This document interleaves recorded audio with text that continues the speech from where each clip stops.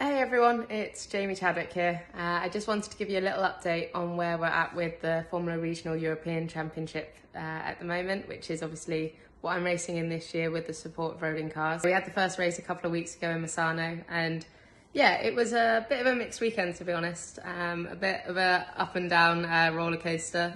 Some of you might have seen we got a podium in the first race, which exceeded my expectations a little bit, to be honest. I think just reflecting on that weekend, still a lot of hard work that goes into it. It's not easy, this championship. It's very, very competitive, and we've really got to level up and make sure we're, on top of absolutely everything, whether that's, my driving, my physical condition, or if it's, the team and making sure that we're optimizing the car setup and balance. We need to always be at 100% to get the results. We're working hard to make sure that we can do that. Misano, like I said, was a really tough weekend. It was 35 plus degrees Celsius, not the easiest to drive in, and we had 3 races across the weekend, so pretty intense. Honestly, so good to be back racing, and happy to have the first one under the belt, obviously with a podium. I think the way that I sort of view this year is we're going to get stronger, we're going to build. I think I've got quite a bit of experience in a car that's the same technically, but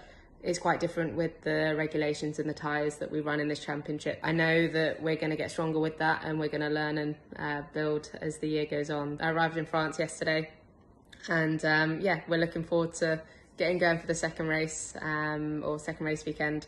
3 more races. I've not actually been to the Paul Ricard circuit, but I think if I can get up to speed nice and quickly in practice, then I'm hoping it's a track that suits us. The tyre degradation is quite significant around here, so a few other factors to think about. I think confidence is a bit higher now for the first race. We've got that one under our belt, and just looking forward to carrying momentum into this weekend and hopefully getting a few more good results and maybe some podiums too.